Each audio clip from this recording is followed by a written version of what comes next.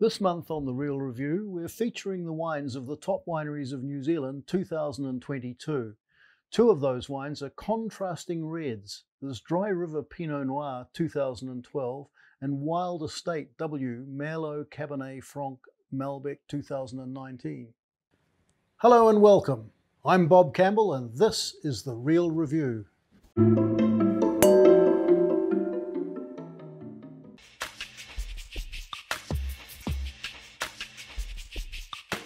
Dry River is one of the Real Review's top wineries of New Zealand 2022. Dry River was established in 1979 by Neil McCallum and his wife Dawn.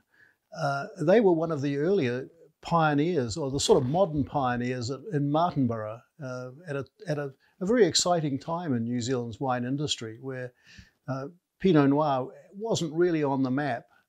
The Pinot Noir is probably the most contentious wine in their range.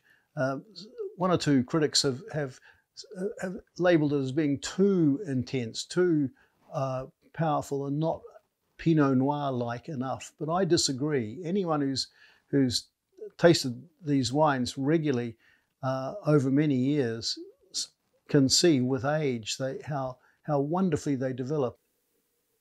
Oh, great nose. Quite intensely aromatic, very youthful for a 10-year-old wine. It's really strutting its stuff.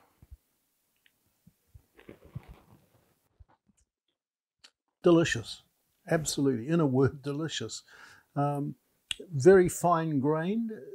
It's I think reasonably youthful.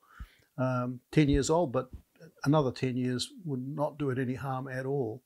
I like it's got a slightly peppery, spicy note to it, which appeals to me. We're still getting those primary flavors, those cherry and plum characters, which are enchanting. It's just really a delicious wine. What would I match with this? Well, just a good old sirloin steak. Perhaps with potatoes, Café de Paris butter, and garlicky greens. I think beans, fresh beans, would go very, very well with it. No, that would be a good combination.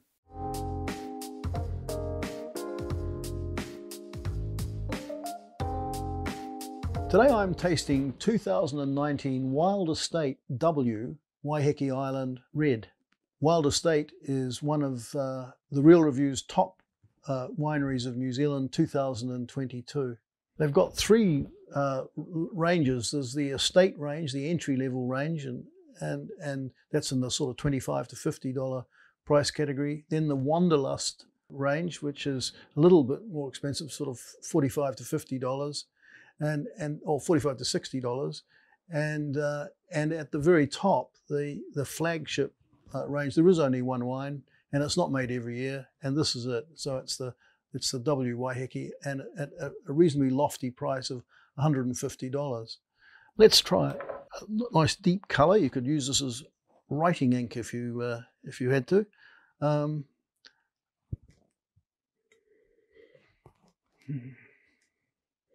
I'm getting a sort of a mixture of sort of plum and berry flavours on the nose. I should mention that the wine is a blend of Merlot 50%, Cabernet Franc 25%, and Malbec 25%. It's a big, ripe, almost succulent red with cassis, blackcurrant, blackberry, ripe plum, sort of real Christmas cake flavours, but a touch of licorice and nutty oak. It's an heroic red that's is quite accessible, but it lets you know that it will reward cellaring for quite a number of years. Become even more interesting with bottle age, I think. The food dish I recommend is lamb shanks or hearty stews and casseroles. Big, rich fare that can stand up to the richness and heartiness of the wine. Cheers. If you've enjoyed this, follow us and subscribe to The Real Review.